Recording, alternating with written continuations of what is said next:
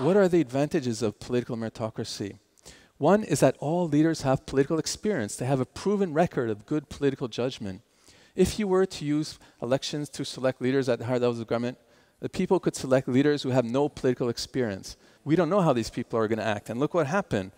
So if we have competitive elections to select leaders, it would undermine this main advantage of political meritocracy, which is that we can be sure that all leaders have political experience.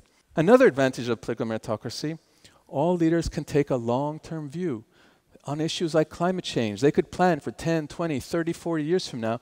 They don't have to worry about the whole political organization is going to change or ruling party is going to change in 4 or 5 years' time, right? If you were to use competitive elections to select top leaders, in the next election you might have a totally different set of priorities. Very hard to plan for the long term. So we need to keep that advantage of political meritocracy.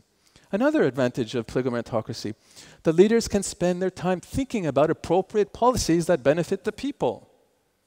If you were to have competitive elections, what would happen? Think of the United States.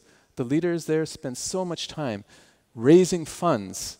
In fact, it's wasting time, right? Ideally, you want leaders to think about policy, not about raising funds, right? They give the same speech over and over again to different people. So my point is that if we were to have competitive elections to select top leaders, it would undermine the main advantages of political meritocracy.